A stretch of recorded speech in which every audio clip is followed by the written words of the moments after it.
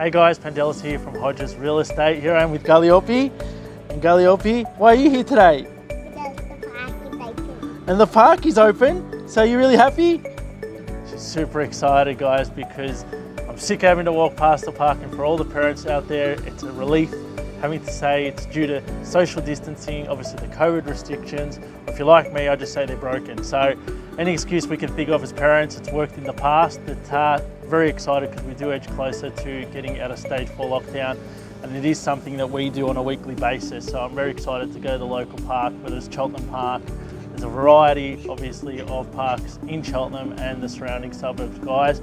So that's very exciting, and obviously also excited to see a couple of properties of mine edging closer to coming on the market as we do approach or come out of stage 4 lockdown.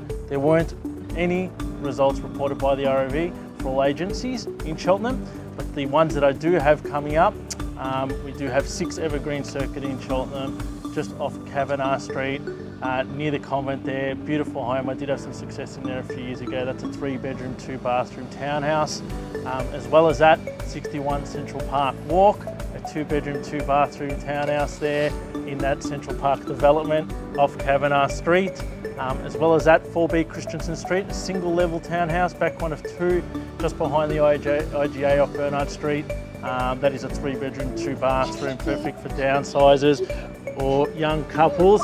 As well as that, I've got the last one, which is in Bomb Beach, and that is 2 at 594, the Pan Highway in Bomb Beach, a 2-bedroom, double-storey townhouse there, and that one will be coming onto the market also as we come out of lockdown with beach access. So very excited about the stock levels. There is plenty of buyer activity out there. There's plenty of buyers obviously contacting me to inspect properties. A lot of them uncertain of our restrictions. So if you haven't contacted one of us, we are well and truly into spring. Galliope, come and say bye to everyone. And we're very excited to see you all next week. Thank you, and I look forward to seeing you then. Bye. Bye.